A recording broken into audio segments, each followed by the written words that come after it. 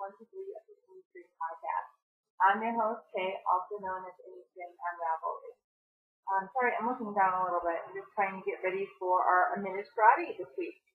I never have anything to start off the show with, typically. This is an out of current. I do want to say welcome to everyone that's joining me that has watched me before, and welcome to any new viewers this week. Thanks for checking me out. And we had a giveaway in the RAF group for some consultancy. So what I'm going to do first is I'm going to give that away because I hate when people do giveaways and they do it at the end, like the anticipation kills me. I still watch the whole episode, but I basically just want to know who won the giveaway. To start it off, to get pressure off. I hardly ever win anything. I think in the last, I don't know, since Ravelry came about and contests were more publicized, I guess. I've entered into several, but have only ever won 2. So I think in like 5 years I've won 2 giveaways, so I don't have that high of a chance, but come on. So these are what we're giving away. They are self-tankies. One portion of it is a really wonderful saturated orange. It's yellowing out a little bit on this, but it's actually quite orange in person. And then this back side is blue, purple, and it looks red, but it's leaning pink. So pretty. So this is a sampler. I would say it's an ounce, maybe a little bit more. And we had 11 people enter that giveaway. So let's get up the random number generator for you guys. And see if I can get it open. We're going to generate that number. And it's number 10. Whew. So that was Reiki, R-E-I-K-I, that won that. So congratulations. Just send me your address, and I will send these out to 6 to you. So PM me on Ravelry with US, please. You can also send me an email via my blog. And I will get these out. Fantastic. I am looking at doing more giveaways. I have some planned. And on that note, I have a thread in the Ravelry group called Ideal Giveaway. And basically, I just want to know what you guys want to receive as a giveaway prize. It's really hard to plan stuff. I never know what some of you will receive, what people are interested in, and so I'm kind of just taking guesses. So instead of taking a lot of guesses, I would rather you guys tell me, and then I can have giveaways, and hopefully you can win exactly what you want. So just go in there. It doesn't matter if these patterns, if these books. You could be specific if you want. You could say, I want this indie dyer on this color yarn. You never know. So let me know what you guys want, and then I will do my next round of giveaways. I have several planned, but I just want enough feedback in there so I can put some really great prizes. Okay. So I have a lot to cover today, so I'm going to try to move a little bit quickly so I can get to the sweater portion. So what I am knitting. Unfortunately, I'm still knitting the blanket. So this is the Hourglass Throw by Ann Hansen, and I'll show you where I am. It's getting so big, you guys. Seriously, all of that is unravel work. And again, I'm in the middle of the row. Aren't I always? Oh goodness. It's actually the back side, and that's the front side. So last week I was covering my face. I was down here. So I knit pretty well. I knit about 400 yards on it, a little bit more. 425 yards maybe. And so I stopped because I ran out of yarn. And after joining this game. And it's my last game, kind of. It's the last game for this pattern. I'm going to be at the measurements of the pattern that calls for. And that's within the yardage allotment of the medium-sized throw. So when I was going through my stash and I was seeing what I had and what I didn't have and what I wanted to do for giveaways, I came across another skein of the Woolies. And this is 25% wool and 75% acrylic. And it's in the exact same colorway. That skein is, I don't know, years old. I don't even remember it. And it's only one skein. So it's like really close to matching. But it doesn't match exactly. I'm really almost done with this blanket. So the blanket is going to be over 56 inches in length. And I sat with it the other night, and it hasn't been blocked yet either. So I think I'm going to keep it to the 18s the pattern calls for, which is about 200 yards. And so I will get that done this week. I'm so excited to see the end of that pattern. I love it. I love the pattern and everything. I'm actually not sick of knitting it. It's just getting so big and heavy. And every single time I do a row at this point, I have to shift the blanket at least twice during that row. At least. Usually it's 3 times. And so the rows are not getting any longer, obviously, it's straight. But they are taking me longer and longer the bigger it gets of all the material hanging off this row. So I'll have that done next week. At least I really hope so. And so then the next thing that I've been knitting on, and I've kind of been cheating on the blanket, is the Merlin pattern by Usolda. And the yarn is Squish MCN, and it's out of the Sport. Sorry, that was a really bad sentence. It's Squish MCN Sport in the Summer Gems colorway, which is a club colorway. And this is a shawl for my aunt. Oh, I'm really sorry. My son, my sister. So I am almost done with it. It's a sideways shawl, and I only have this much. I have been taking this out for my knitting around town when I take my daughter to gymnastics and we start swim classes next week. The blanket is just so big at this point. I was taking it in the beginning, but now I look ridiculous carting it out in public. So the last time you saw this was several weeks ago, and I was right here. So I really haven't knit that much on it. I probably only have, I could finish this up right quick if I just concentrated on it, but I'm not allowing myself to do anything but that blanket. I'm almost done. And I cannot set it down and not finish it. You know what I mean? Like, when you are kind of sick of something and you set it down, like for me, it just sits there and sits there and sits there. It's ridiculous. I have nothing good at fitting. And I have no finished objects except my own. Well, I shouldn't say but my own. I have no finished objects that I finished, but I do have something to show you guys. So my mom's mom, my grandma, passed away more than 10 years ago, where it does not seem like that long ago. Funny how things like that work in your mind. They feel like yesterday, no matter how far in the past they were. But my grandma was a crocheter. And when she passed away, we all were able to pick things that we wanted and blankets that we wanted from her. And this is the one I picked. And why I wanted to show it is because this is the blanket I knit under. This is about a quarter of the size. It's pretty long. It's over 6. I would say it's 6.5 to 7 feet long. And it's just a really simple pattern, but why I love this pattern, I love it. And I love this blanket, as it's just wide enough to fit on my lap, and not wide enough for 2 people. Well, a lot of blankets are great, like my husband's favorite blanket to have on his lap is a queen-size quilt. He loves all the extra fabric. When I'm knitting, I don't really like that much, so I always use that. And I love it. It's well loved and well used. And I think that is the best thing about hand knit. Every single time I see it and I use it, I think of my grandma, who was a wonderful, wonderful person. Who is dearly missed every day by so many people.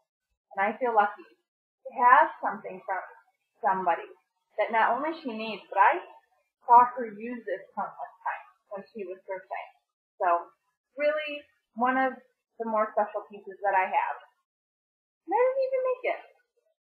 So I guess that's part of the reason why I knit so much for other people, because I want them to have something that they can think about and say, someone really loves me and knit this for me, spend all the time on it in the world. So, and I think a lot about people as I knit, and I try to knit with love and put all the good vibes into a project that I can. And I always think that, you know, sometimes people don't appreciate stuff we make for them, but for that one person out of 10 that does, it's worth it. It is so worth it. Okay. I'll get off my soapbox. So, spinning, still spinning the same thing, totally boring. We're going to go ahead. And we're going to go into sweaters, which is our thing. And I'm doing good on time, so that's great. So I picked a free pattern that is quite popular right now to talk about what I do once I pick a pattern. So we talked about 2 weeks ago how we pick a pattern, how you search. Last week we talked about yarn composition and what the elements in your sweater have and what kind of yarn should be good for it, and considerations to have there.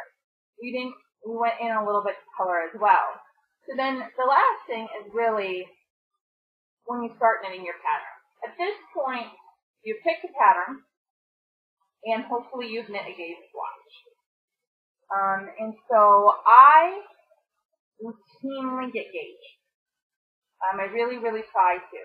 The only time I adjust a pattern for gauge is if when I get gauge, I don't like the resulting fabric.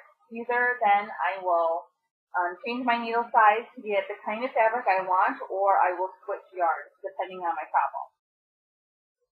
9 times out of 10, I get the pattern, what's called for in the pattern on the gauge. So I'm going to do this as if we got gauge. But as I go through this, I'll tell you how to adjust it for your personal gauge that you have if you would like to adjust. So since this is a free pattern, I'm going to show you the pattern, and I'm not going to violate copyright laws. So this is The Harvest by Tin Can Knits, and this is part of her Simple Collection, which is a collection of patterns that are simplistic in nature to basically teach you how to knit a sweater. So this is a great first-time pattern. It is knit from the top down, and it is very simple, as it calls for in the Simple Collection. So what I'm going to look at right here is, backwards for me. So if we look at the pattern over here, this is called the diagram. It basically is a picture of the pattern knitted flat. So as you can see, the sides are all up and down. They're straight, which would indicate that there is no shaping in this sweater. And you can see that you want the fronts to overlap by several inches in the circumference. So the way she does her patterns, which is special, is that she has all of these measurements. She actually says A, B, C, and D, and then they correlate to this chart over here.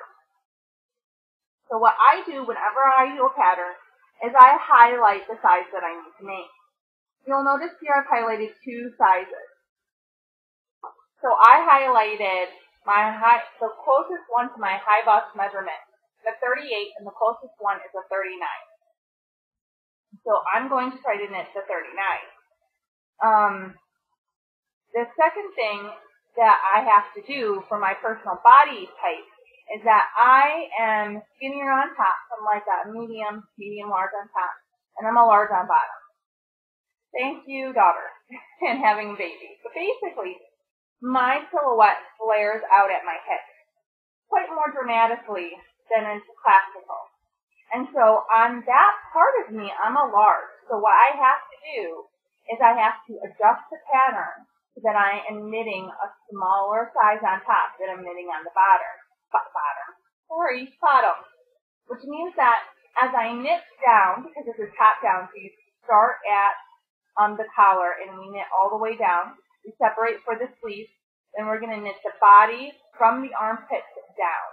And when I'm knitting from the armpits down, I'm going to have to adjust that after I get below my bust measurement to incorporate extra increases to accommodate that larger part of my body.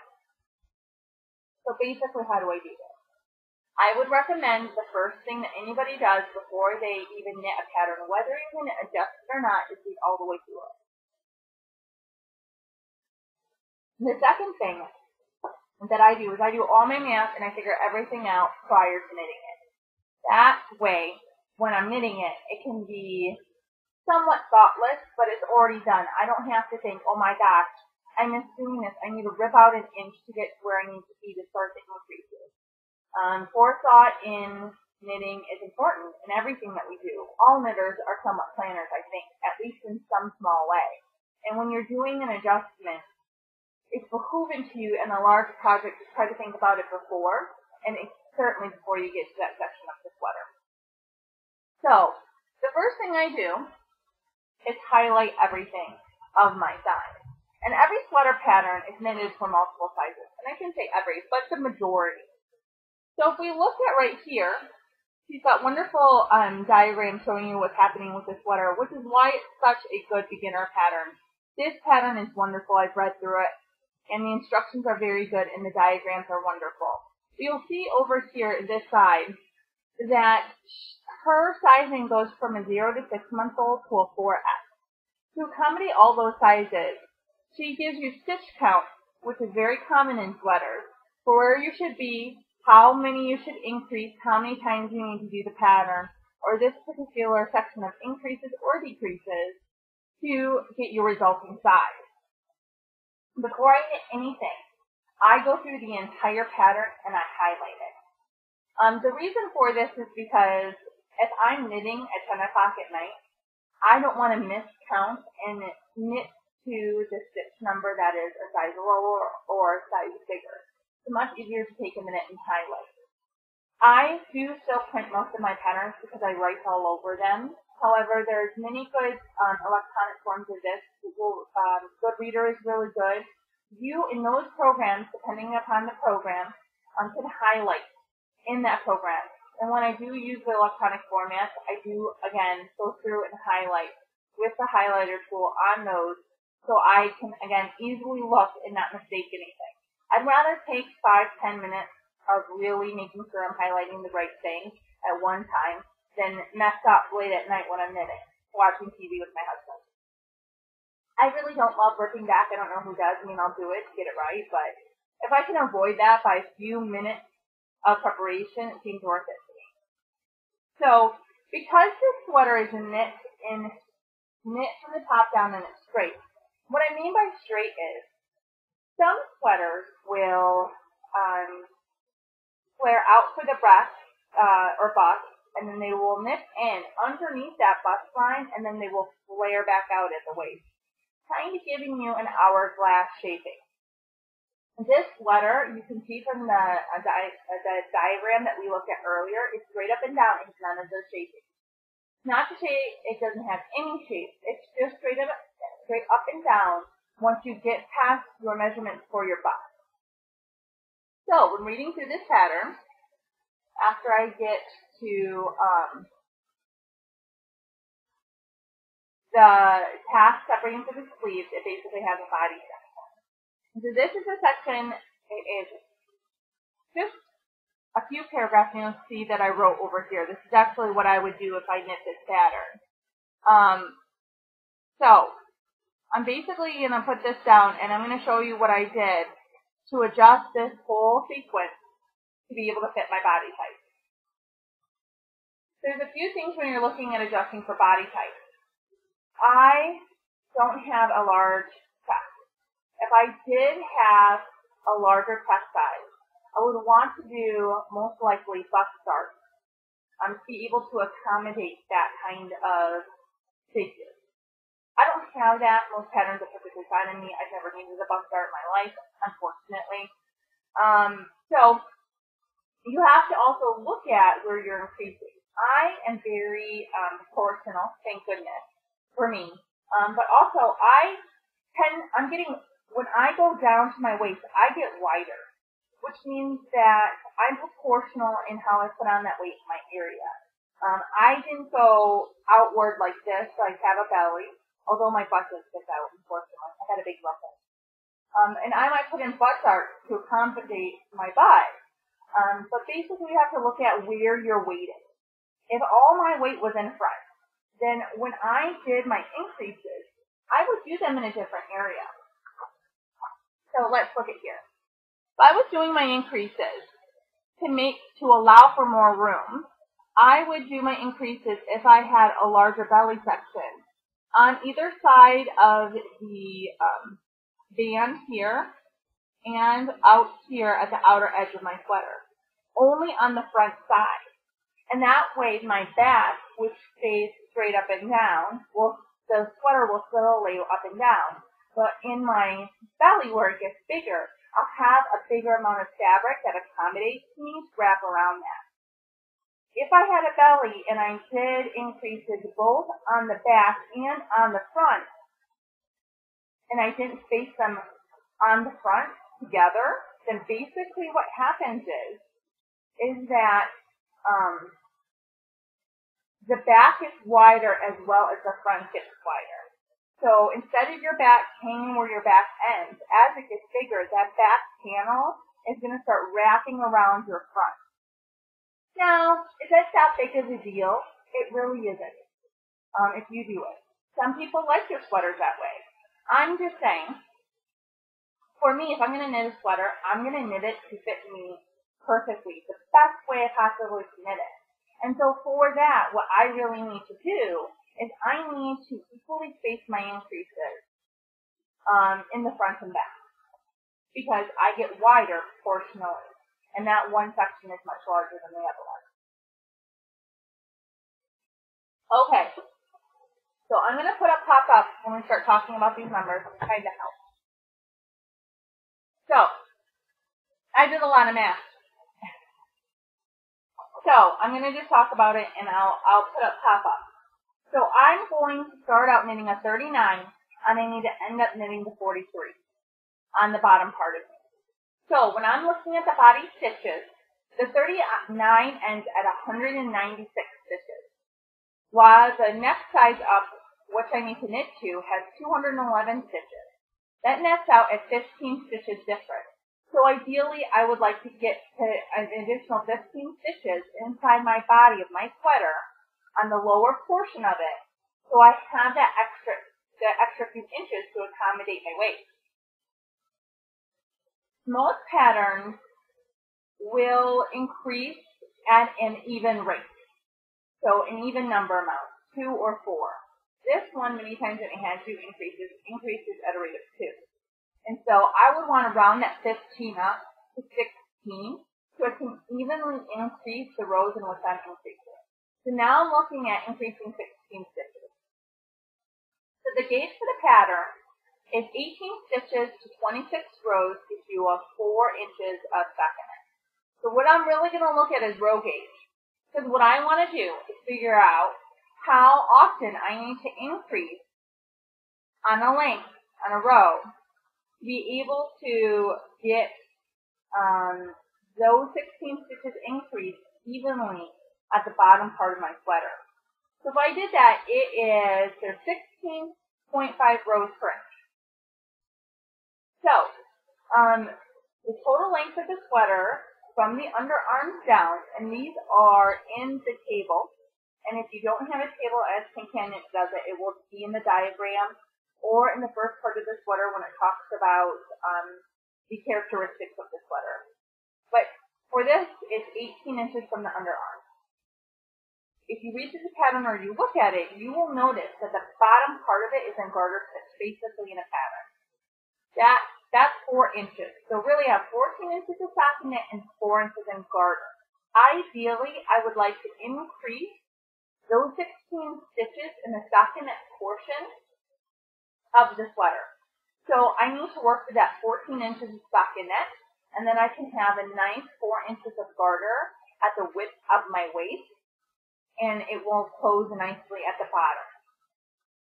So, in the pattern itself already written, after I separate for the sleeves, it has increases. This is very, very normal in a sweater because for most women's sweaters, you need to accommodate for a chest area.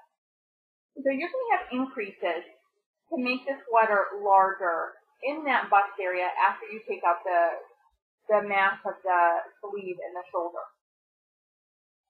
And so for this sweater, you increase a repeat of 4 rows, and you do that 8 times. That equals 32 rows of knitting, which you increases for the bust right here. That is going to be about 5 inches worked on in a gauge. And so what I really like and how I am built is that after I get through the bust, I have about 1 inch where I am straight. before my weight starts to increase. So I want to knit that inch and stock in knit. So if we're really looking at it at this point, I have 6 inches where I already have increases built in, and then an inch of straight. So there's 2 ways I can look at that. If I didn't want the straight section, I would have 9 inches. If I had the straight section, I would have 8 inches left in the stockinette portion to do my increases. So by reading through the pattern and figuring out what I wanted and how far my increases go, I figure out that I have 8 inches left in the stockinette section to increase 16 stitches.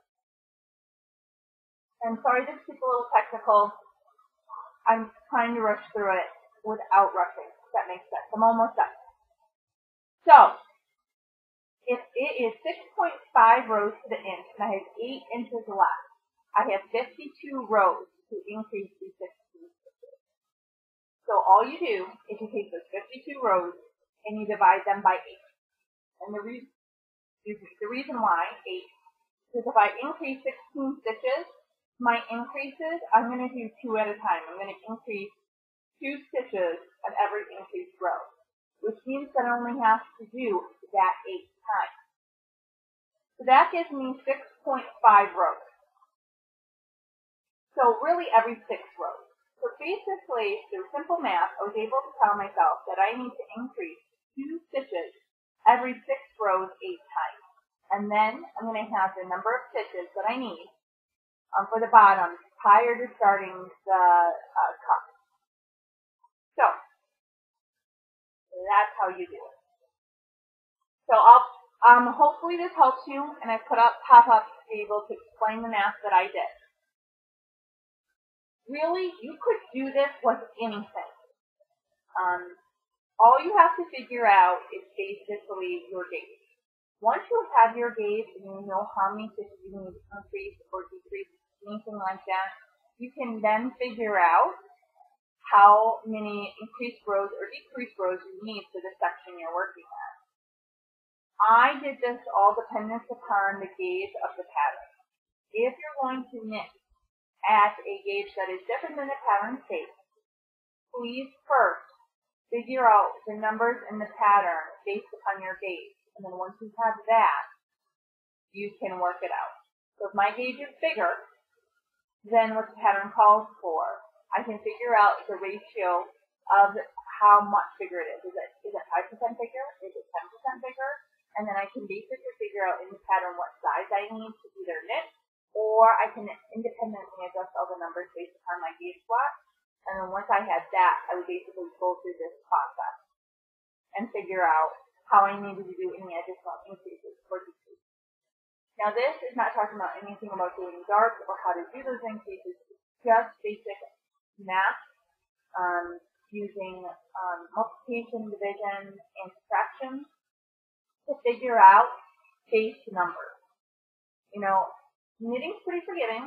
If you do knit it and you hate it, rip it out. We can try again.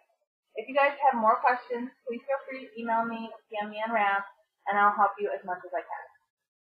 What I do next after I figure that out, lovely math, is basically I just wrote on the side of my pattern that I need to increase 2 stitches every 6 rows 8 times. The other thing that I do that's additional to that is since I rounded that down to every 6 rows and it was 6.5 rows, that basically leaves me with 0.875 of an inch prior to I start the garter section, so it does provide me just a little bit of room. So if I try it on and it's still too small, I could, from the naked eye, right before I did the garter, stitch section, do another stitch. So I'm basically trying to, I always round down when I get these numbers. If it tells me to do 6.75 rows, sometimes I would round up to 7. But a lot of times I round down to 6. That rounding down gives me just a little bit more playroom typically to be able to figure out if I was off of my calculations or if I need a little bit more that I can add it in at the end. So that's the end of the sweater thing. I hope that gave you guys enough information to be able to figure out every part of your first sweater and some helpful tips to be able to go on that path. The next podcast we'll talk about podcasting in general. That will be that week's thing. I know some people talk about that they wanted to start a podcast and know how to go about it. It's not easy anymore, at least from my perspective, to get started. So I'll talk about that and the options that I know about and resources. So that's next week.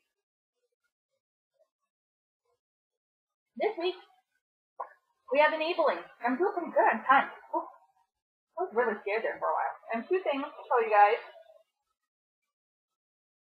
The first thing is spinning. I got fiber. You'll notice I get a lot more fiber than I do yarn. And I think once I started wheel spinning, I don't purchase as much yarn at all. I purchase more fiber and then I spin for what I want.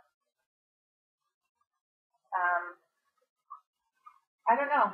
I don't know why that is, but it is the way it is. So, I ordered this in Julie Spin's Unclub, and this is called Snow.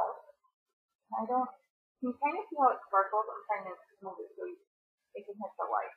But it is called Glimmer Comb Top. It's 84 superwash merino and 16% stellina, 5 ounces. So really pretty. I have never spun a braid with stellina in it.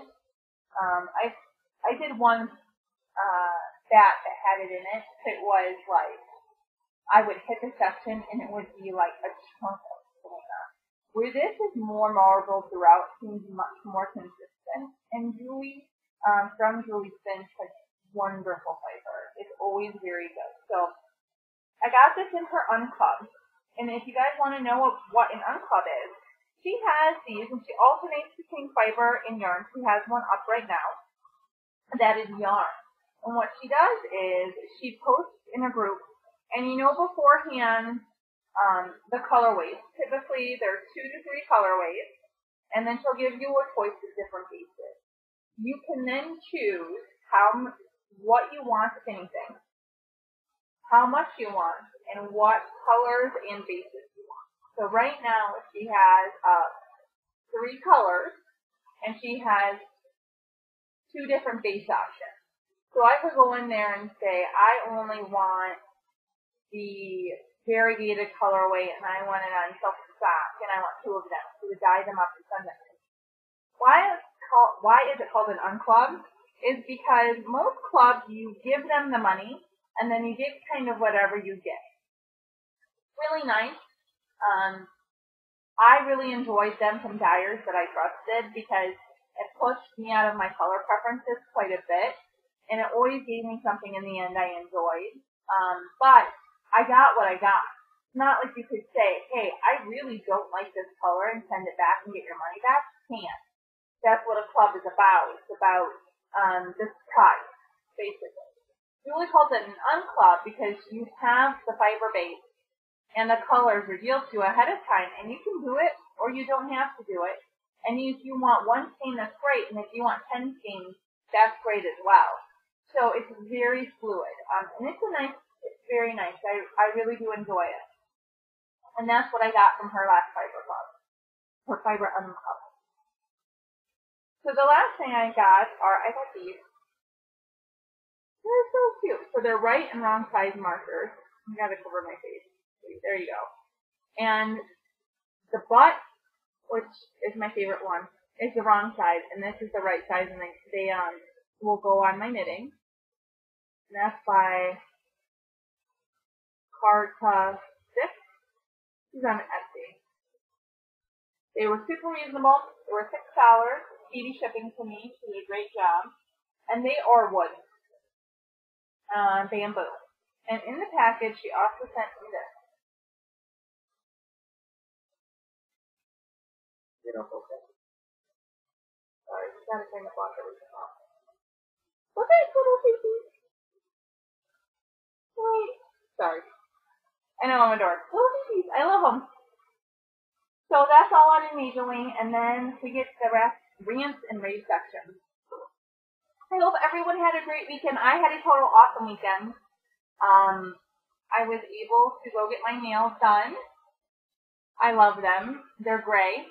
I know I'm a total dork, but I love getting my nails done the same color that I'm working on with yarn, so they match when I knit. That's right, I matched my nail color to my project, and it makes me so happy. So I went with my friend. We went to a new nail shop that just opened.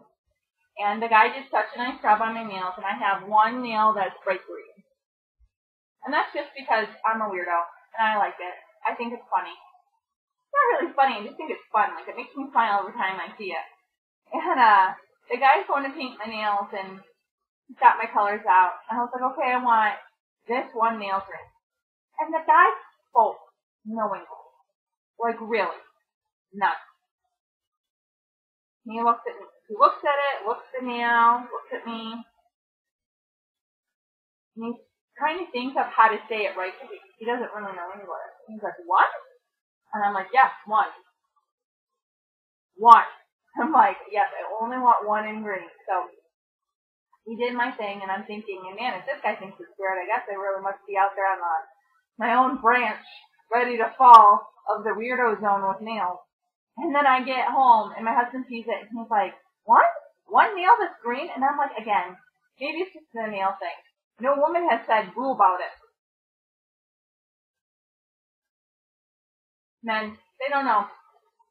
They don't know how awesome it could be. They would just embrace that side of themselves.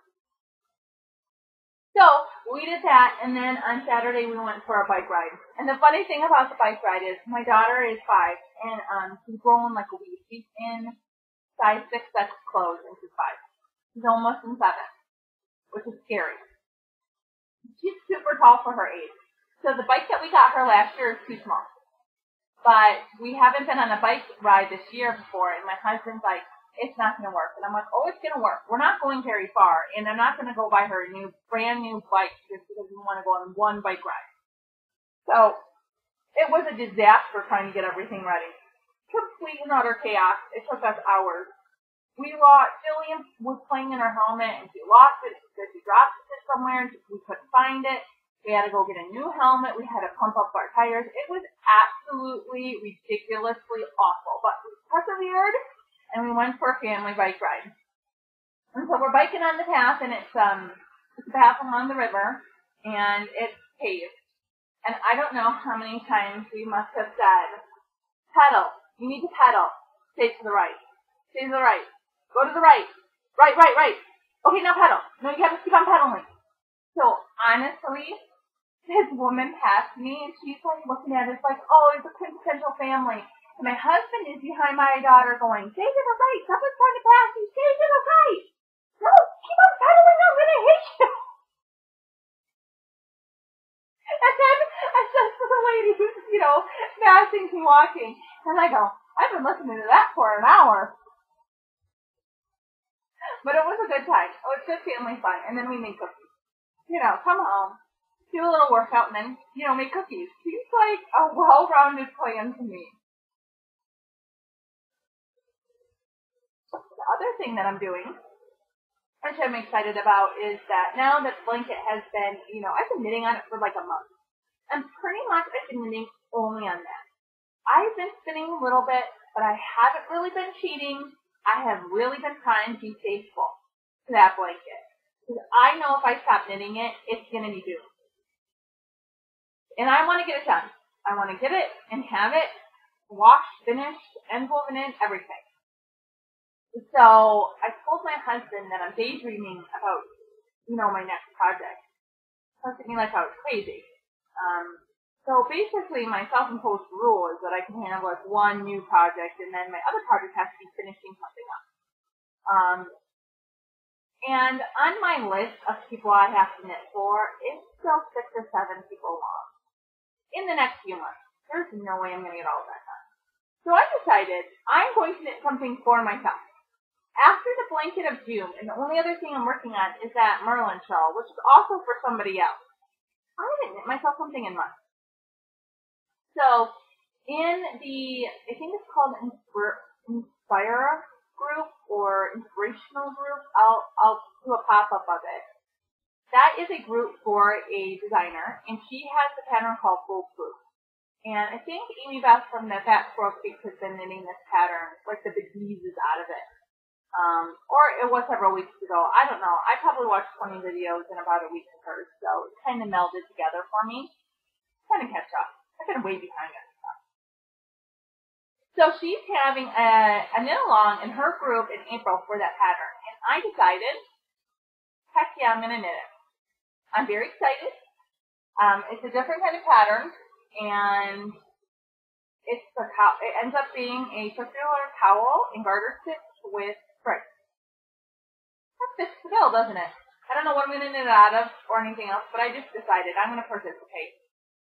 So I think I've only done one other cowl ever that I finished and put a picture of.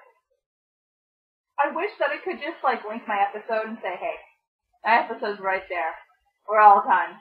But I can't. I have to take a picture. So hopefully, not only will I participate, but I'll take pictures and put them in there. If any of you have gone to my project page on Ravelry, you will see that I have nothing up there. I'm awful. And a lot of stuff I give away and I never take a picture of it, and then what am I supposed to do?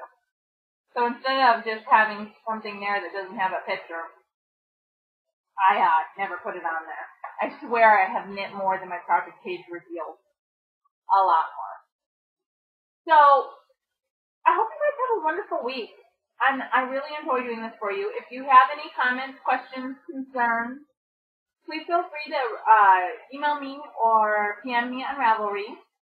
And then I just kind of have a question to ask all of you. Actually, it's a huge favor. I've been doing this podcast for almost a year, or a year, I can't remember, the first day I did it. And it's just a long break. I'm really sorry about that. But I'm back on the horse. I've been consistent. I feel good about it. And I'm very excited to do this again. But when I went to look at my iTunes the other day, I only have 3 iTunes reviews. So, what does that really mean in the world of podcasting? Well, it means that I don't have enough reviews to get a star rating.